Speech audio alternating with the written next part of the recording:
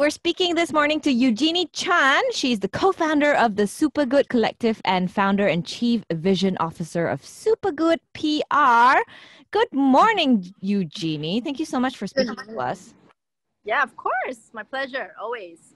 Now, tell us about your skin condition. At what age did you realize that you had psoriasis?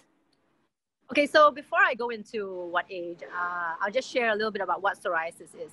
So psoriasis is an autoimmune disorder, which basically is that your immune system has gone haywire. So, for example, let's say I've got a patch of skin, and people think, and my body thinks that, oh, there's something wrong there. So I'm going to go quickly and I'm going to build lots of skin cells to try to protect the area, except that's a false signal. Right? So it's the reproduction. So psoriasis is technically the reproduction of skin cells 7 to 9 times faster than normal. Okay. So is that's the what same it is. like So eczema? Not quite. Okay. Eczema also an autoimmune disorder, but psoriasis presents slightly differently. Okay. And I think psoriasis as well. So for me, anyway, I also developed psoriatic arthritis. So after many, many years. But I first started when I was 16.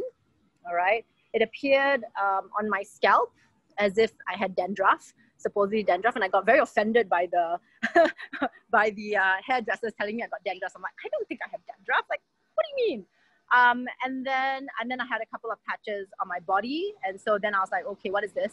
I went to the doctor, and the doctor initially said to me, oh, no, you're fine. Don't worry about it.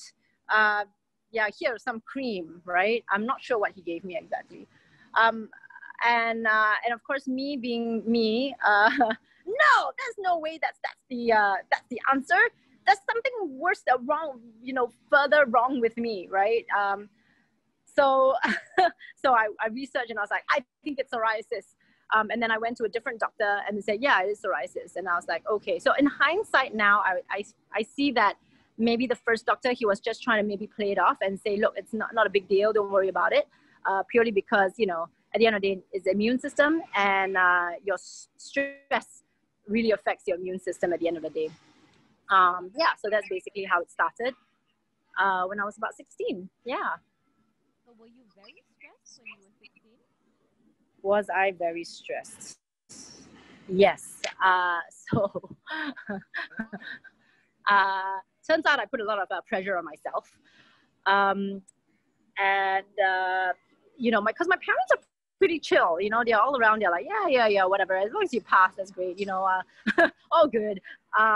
But for me, when I was for my PMR year, I was actually a student of the year because I scored straight A's, and on top of that, I missed school for about 3 to 4 months because I was doing all sorts of activities. So I was winning a lot of medals, running, I was in athletics, I was netball, gymnastics was another year, but yeah, something along those lines. So in fact, they even named me like the vice president of the athletics club, which I didn't even know that they had placed me there. Like I just gotta, how they do the school announcements and they're like, okay, we're taking pictures for this, Eugenie Chan, can you please come down? You're part of the athletics club. So I'm like, oh really? I didn't know that. Yeah, so I had scored like really well, obviously, student of the year. And of course, the next year, Form 4, I was like, yes, you know what? 9 A's is not going to sound nice. I must do 10 A's. Okay, let's take extra subjects. All right. Because, 10 A's will sound nicer, much nicer than 9 A's. And obviously, that's a lot of pressure that I put on myself. And then halfway through Form 4, I realized, oh no, maybe I'm not able to do this. It's so much harder than Form 3. Form 3 is all multiple choice. You have to write stuff. Oh no.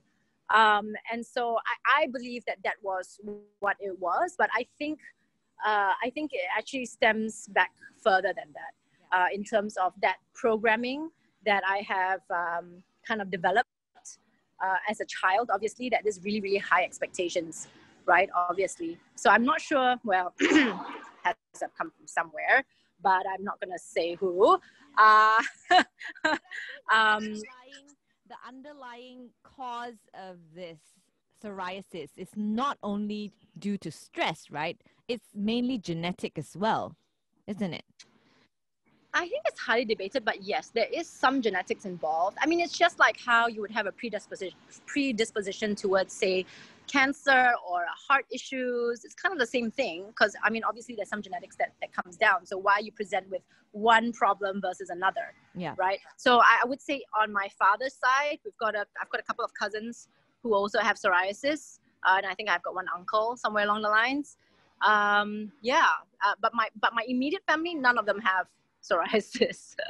So I was special. Yeah. So I skipped a generation, I suppose. So how bad did your psoriasis get? Oh, really bad. Actually, so when I was at uni, which was in New Zealand, I decided to go on to some, I would say, harder drugs. So initially it was just like topical stuff. And then I started ingesting something, right? Some medication. And from there, because it's systemic, my whole body became, so it made the skin really thin. So basically what it did was it stopped producing skin cells for you. Like it stopped the production of skin cells, try to stop. But then all the rest of the body, which is not affected, everything gets really thin. So I'll be really puffy as well because you can't like control the, I mean, I'm not sure why, but you get really puffy as well, bloated. And you know, like I would get blisters all the time because that's how thin the skin is. Yeah. That I can't even wear shoes properly. And then I think the side effect of the medication. Yeah, for sure. So coming out of that medication, the doctor actually said to me, I think we need to try something even stronger, which is a kind of like a drug that is meant for cancer patients. But microdosing this particular drug is supposed to help you with the psoriasis part of things. And with this particular drug, then you have to test take your blood test every 3 months, right? To check your liver and kidneys to make sure they're still functioning right. I mean, that doesn't sound like a good drug to be on. Mm-hmm. So I decided, no, I don't want to do that. I really don't want to. Was it all over your body already at that point? At that point of time, it wasn't that bad. It was like very heavy on my scalp. So I can tell you, like, I used to have to sleep with, they made this particular cream for me because my scalp was super thick, like really, like I'll just pull it out. It's like big chunks. You know how you get scabs? You know how if you get hurt and you get a scab, it's like that, you know, but like you just constantly pull it out. It would itch? Oh, of course. Do you think a scab, when you get a scab, is itchy, right? Yeah. Exactly that. Oh. Yeah. So you feel like scratching your head all the time? All the time. So obviously because it's really dry and flaky on your scalp, you want to scratch it all the time. And so what I would do was they made me a special cream, which was, I think it was aqueous cream mixed with salicylic acid, and I can't remember what else, some bit of tar maybe. And I would put it on my whole scalp. Yeah, a bit of the tar. Yeah, they love using tar for psoriasis. Anyway, so they put a whole bunch on I put a whole thick layer on my scalp. I would sleep with a shower cap on. And I have to sleep that way. And then in the morning, I will take a long time to kind of wash it all out because then it'll be soft enough to take off, you know, as if, you know, like taking a scab off. And then obviously once that's off, then I'm way less itchy. Okay. Yeah. Would you ever have imagined like a skin condition can cause so much discomfort and you have to take so many medication that gives you so many different side effects? You know what? I just so happen to have this particular problem, but and it just so happens to be, it's quite a visible one, although you can't see it right now because I'm on some other very powerful drugs. I'll go into that later.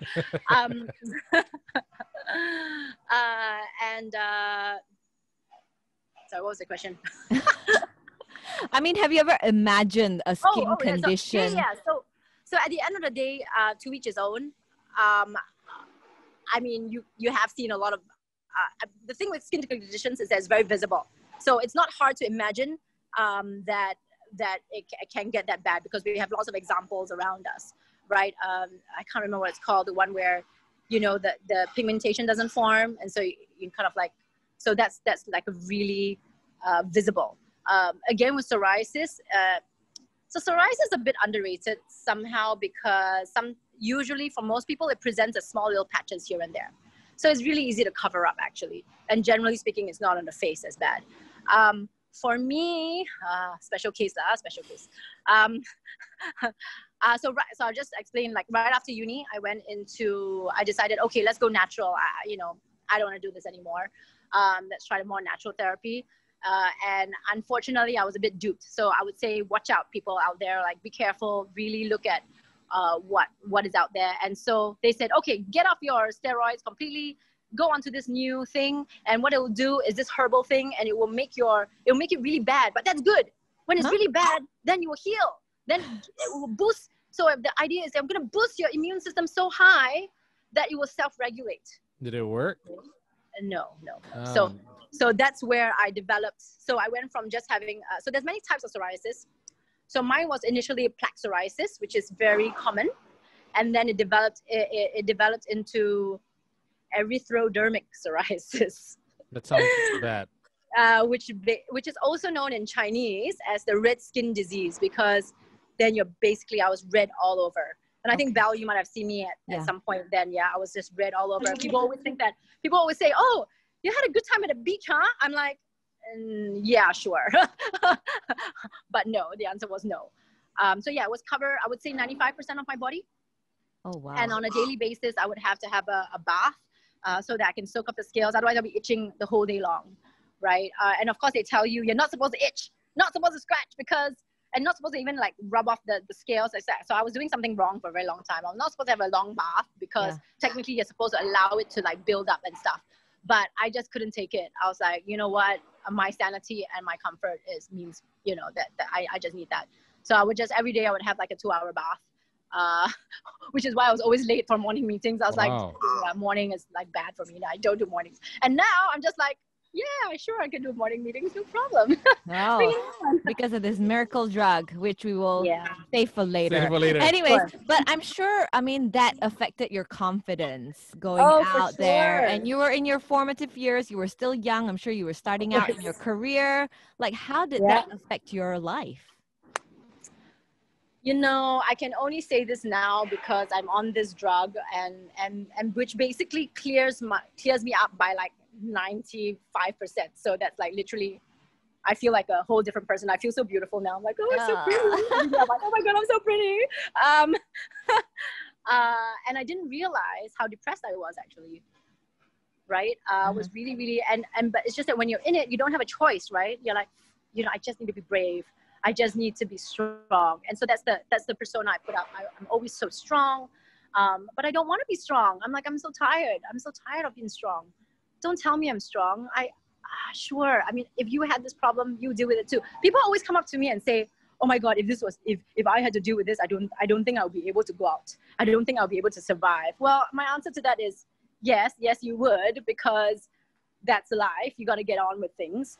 And you just have to deal with it. And it's just how you deal with it. And so that's where people will tell you you're strong. Mm-hmm. And I'm just like, it's not a... Yeah. But when you had to deal with it, like, did you get stares from people when you were at your worst? Oh man, I have to tell you, there's this one story. Like I was, I was in Gardens.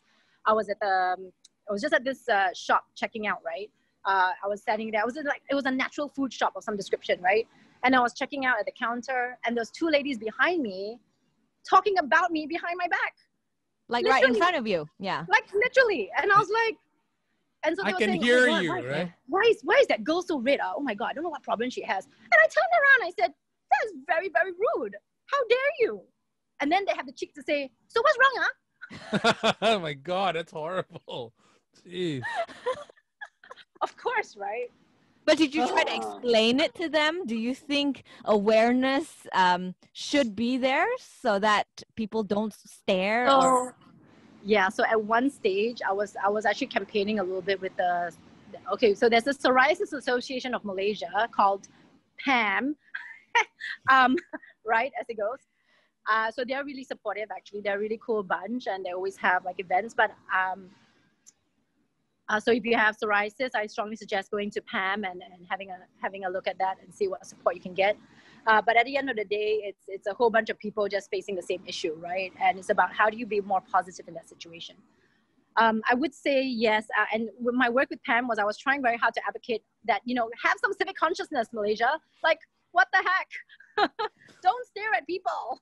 Yes, the answer is look at people. It doesn't matter if their leg is broken, doesn't matter if, you know, they're like really hunched over. Just treat them as a normal person like you would do. Like don't start the conversation with, hey, what happened? What's wrong with you? But it's a very Malaysian thing to do, isn't it? Exactly. It's Actually, curiosity, I think. and it's very Asian. I would say it's not even just Malaysia. I would say anywhere in Asia, you kind of get the same kind of thing. But I would say Malaysia quite severe lah. I mean, of all places, I would say Malaysia is the most kepochi people, for sure. So guys, you know, and you can't help it, right? You can't help but like, ooh, what's that? What's that? Yes, everybody feels that way, but you know, think about how that person feels, right? At the end of the day, if you had that issue, you want people coming up to you left, right, center and say, hey, what's wrong with you? That should not be the first. Like, even before you ask what my name is, you ask what's wrong with me. I mean, like, what the? Yeah, that's not. But it's a Malaysian greeting, isn't it? Like, they haven't seen you in years and say, hey, fat already, huh? Right? Exactly. It's horrible. It's really bad for your self-esteem, you know? So I would say, thank you, all listeners of LITE FM. Please, just treat everybody as like normal, nothing wrong with them. If they want to say, and if they want to tell you, they will tell you. Yeah. You don't have to like, you know, yeah. And so versus like any service that I get in any other country, people are just like really chill. They don't even bring it up because it's like, what do you want to do? Like, what impact are you going to make on this person's life if you find out what's wrong with them? You know, are you helping them? No. Are you wasting time? Yes. What's the point? You know, so yeah, people think that they're just caring, but actually, honestly, and my mom used to say, hey, people are just coming from a caring place. I'm like, yeah, but they're not being very caring. Okay. So how did you overcome all these challenges that came your way? Still a work in progress. Oh, really? Okay. So it's still, yeah, it still hurts. I mean, right? Yeah. Of course. Like I've had this problem for about 20 years. 20 years. Oh my gosh. Okay. And it takes a toll on you for sure. People don't realize. Yeah. But when you're, as I said, if you're going through it, you just go through it. Yeah. I mean, it doesn't matter what you're going through, and everybody has issues. I would say, doesn't matter if it's a skin issue or a personal issue, emotional issue. Even if it's not visible, people can still see it. You know that you are having it, right? Mm-hmm. So everybody has issues. That's what I know this. So yeah, it's just that it's not on display. So I think that's the key thing for psoriatic patients and even eczema. You know, stay strong, guys. Don't say, oh, sorry, take that back. I won't say stay strong. I would say just, you know, live one day at a time. You can do it, and try to keep as positive as possible. And you said something about psoriatic arthritis. Yes. How can a skin condition cause joint problems? Arthritis is a joint problem, right? Yeah. How bad is it for you? So you know, it's building of cells, right? So it's still having to be skin cells, but I'm not sure the technicalities of this. I'm so sorry. No worries. But it's one of those things where the way I imagine it is that as if you're, instead of building skin tissue, maybe it's building some other tissue around those joint areas, and that's causing the arthritis. And that's why it's quite common if you've had psoriasis for a really long time to actually have psoriatic arthritis. And I did, and it was excruciating. I would say on your feet or on your hands. Oh my God! It was my SI joints, which is basically your hip joints, sacroiliac. Okay, the sacroiliac joints. And that means I literally could not walk without drugs. I could not walk without painkiller. I could not get out of bed without painkiller. Yeah, it was really bad actually. Yeah, so that's the one that really, yeah, it's really, like after I got the psoriatic arthritis, I'm like, oh my God, the skin thing is nothing. Bring on the skin. I don't mind. I can handle anything after this. I can handle the skin thing, no problem. Just stop with the arthritis. Oh my God. Oh. But at what age or at what point in time when you start accepting that this is what you have to go through? You know, are you still trying to accept this fact that this is happening? So I'm a strong believer that anything that you present physically, any physical issues you have, has something to do with your, you know, they call it psychosomatic, right? It's something to do with how you feel and how you think and certain things that you haven't processed. I would say that that's still a journey. I would say that right now I'm on this very powerful drug that that basically clears me up, and I can eat whatever I like. At one point in time, if I ate any like gluten and dairy especially, I would get more pain. So that was a very good incentive. I lost a lot of weight because I was just like, if I eat this, I'm gonna be in pain. It's a very good incentive to not to stay on the diet, I have to say. But yeah, the pain is next level. It really is next level. But at what age did you start accepting your condition? I still haven't. I would say I still haven't. Okay. I think because, as I said, with the psychosomatic thing, I still have it. I'm still on this drug. If I do not take this drug on a monthly basis, I go back to square one. But it's given me a lot of, but I love this drug. Don't get me wrong. It's a beautiful drug. Basically, it's a drug called the biologics. It's very expensive. But what it is basically it traced what is that point in your immune system that's causing issues, and they just kind of like clamp it. And that's why it's like miraculous. It's like miraculous. Like, wow, like, whoa. Like I've never had skin like this in 20 years, right? But yeah, once you're off it, it comes back. So that really sucks. But yeah, at least I'm not on any other. I don't have to take painkillers on a daily basis. I don't have to watch my food as much, although I really should. So then it's about working on the psychosomatic side, right? Again, it's about what stuff do I have that I have not processed yet? And I'll just share something with you guys, which is quite personal, but I hope this will help a lot of you out there, because I present as a very confident, very, I'm like, I can deal with the world, no problem. I'm so strong, but, and I would say I would hide behind that facade of like, oh, I'm so joyful and happy, when inside, sometimes you feel really crap. And what came to my attention more recently is that I do not feel value. I do not feel worthy, and I have to tell you, like, I broke my leg during MCO, another story altogether. But riding my daughter's scooter in my living room. Okay. Anyway, so I see a therapist on a regular basis, but I had stopped seeing her for a long time because I felt like, oh my God, I'm already spending so much money here, spending so much money there. Like I don't think I should not be spending money on this lah, kind of thing. And it took me to break my leg before I felt, okay, I feel worthy enough. I think I deserve to see a therapist now. I deserve to.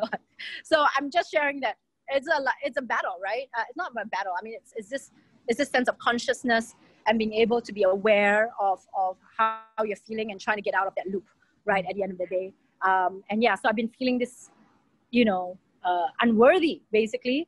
And I'm sure that a lot of people out there share the same feelings. But yeah, and it's just come to my attention that there's this feeling of unworthiness. I do not have value. I don't know what I'm good at. And that's just something that I have to continuously work on. So I used to always look out for approval, right? Like if 10 people say I'm doing good, means, okay, I'm doing good. And I always want to ask, like, oh, hey, how is that thing good? Is good, right? Is good, right? Tell me right. Why do I have to fish for that? Right? Because I feel like I only have value when somebody else says I have value, versus how do I develop that value internally? How do I tell people, how do I build up that self-value? And that's a continuous journey. Yeah. Right. And so I think the recent thing that my therapist has basically shared with me is that, why don't you start a journal? What do you do for yourself? What do you do that you appreciate for yourself? I'm like, nothing. Right. Everything that I do is for somebody else. Right. So she said, well, take pride in, like, say, even it could be really small, like making a cup of coffee, and you just go like, oh my God, I'm so amazing. I can make coffee. Holy crap. I mean, not that, but holy cow. Like, I can make coffee. That's amazing. Good job, me. And write that down. And that's how you slowly build that value. Okay. If there was a cure, though, if there was a cure to end this completely, would you take it? Knowing what you know. Of course. At no cost? Preferably at no side effects, right? I mean, but essentially that's what I'm on right now. It's a cure, right? But it's just that I have to continuously be on it. What would you sacrifice for that, though? What's the sacrifice for what? If there was a cure and you had to sacrifice, like, how far would you go to get it? Well, I would say, well, I don't know. Would I sell my soul to the devil? I Yeah. don't know. I don't know. I got to tell you, I don't know. Well, I but mean, what yeah, what I can say is that what I'm working on right now, which is a continuous journey, it's not a quick fix. Sadly, it's not a quick fix, which is again really going into what are the issues that's really behind this, and can I solve it? do you wish that this never happened to you? Oh, all the time. I had plans, okay? I had a lot of plans. You know, after uni, I was going to do this and that and this. And obviously, I didn't do that. And of course, my life would be quite different. Yeah. But that being said, at the same time, because of this challenge that I've had, it's also grown me in ways that I would never have, right? If I didn't have this issue. So, you know, it's kind of like, I don't know if you've ever seen this. I can't remember. There's a book that I read that they were really thankful that they had cancer, right? Because it just, I mean, obviously this person got through it, but more importantly, it gave them a different perspective on life, right? To be more appreciative of certain things. So I can tell you, especially with psoriatic arthritis, and I couldn't move, I couldn't do any exercise, hardly any exercise. And now that I can, I'm like, oh yeah, bring it on. I can move. This is amazing. You know, so just to be appreciative of that kind of things. And I would say to everybody out there, be grateful for what you can do, the fact that you can breathe, the fact that you can run around, the fact you can walk barefoot on the grass, you know. Yeah. Okay. But you are a mom to a young daughter right now. If she develops some form of skin condition, or if she got some psoriasis from you, what would you tell her? Well, first of all, I have a whole different a whole different bag of tools that I can use. I would not have gone a whole cold turkey. Oh, I would, please, everybody out there, do not go cold turkey, stop at your Western medication and flip to a new therapy. Always, if you want to transition, do it slowly, do it gently, do it gentle, and be gentle to yourself.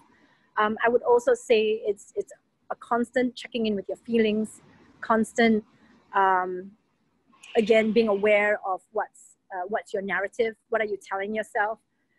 You know, for the longest time, I was telling myself that, oh, I'm so crap, I'm so, you know, I'm no good, right? Which is funny because that's what I'm still dealing with now. But it was a bit more apparent. Like, but you go through these phases where people say, oh, all you need to do is love yourself. And you're like, yeah, I'm loving myself. I surrender. I'm loving myself, but not really loving yourself. You know what I mean? Yeah. It's really hard that's the key. So I think with Maya, my daughter, I have to say that okay, so as a parent, like when I was pregnant, I was like, whoa, like on all the supplements, all the like there was this particular like prebiotic that I had to take, which was like, that supposedly it helps prevent your kid having eczema or asthma and that kind of stuff. And I have to say, so I did, and I saw a different doctor to look after my health and a different doctor for my baby's health. And I have to say, I'm very, very fortunate to have that kind of support that you know, my my parents have been are in a good position to be able to help me on the financial side. So I would say that I'm very, very lucky in that sense. And yeah, so Maya is incredibly healthy. She has hardly been sick. It's quite crazy actually. And I don't know, she doesn't, man, not only does she not have any skin issues, she doesn't have a single mole on her body. I'm like, what is with this child? How come she has no marks whatsoever? But yeah. Okay. Now, Eugenie, lastly, what advice would you give to someone who may be insecure about the way they look, even though they don't have any kind of skin condition? You know what? It's all about building up that self-value and self-worth. I mean, that's been my experience anyway. And really, really learning how to love yourself. And I would say sometimes you need help with that. I'm currently with this particular person that does this thing called trauma release exercise, TRE, which is amazing, and really working with the nervous system, which I'm doing a lot of work on. And I would say, yeah, look that up. I would say that, you know, sometimes you go to friends for help and you tell them your problems. Honestly, they can't help you. It's just going to go on. They're not trained to help you in the way that you need that help. They're going to probably just tell you, yeah, don't worry, you're fine. No, you can do it. No, you're very good one. You know, I mean, like, I don't need that, right? To an extent, that's not the support you need. And your friends sometimes cannot give you that support. So I would say seek professional help if you can. And that would just help you give a lot of clarity and at least help you with dealing with the things that you're feeling. And your feelings are very important. That would be the other thing I'll say is really tune into how you feel in your body. A lot of people have not, we always look outside for help, but what about inside? Have you really sat with yourself? Have you really gone inside and explored how your body feels? And that's as simple as, that's the first step. And you will find that a lot of people, that's why a lot of people can't meditate, right? Because they're like, oh, I cannot, you know, I can't even sit still for 5 seconds. Why can't you sit still for 5 seconds? Maybe that's a good question. You know, can you, how can you be with yourself and be comfortable with yourself? And I think that's the key at the end of the day, to have that self-confidence with whatever issue you're going through.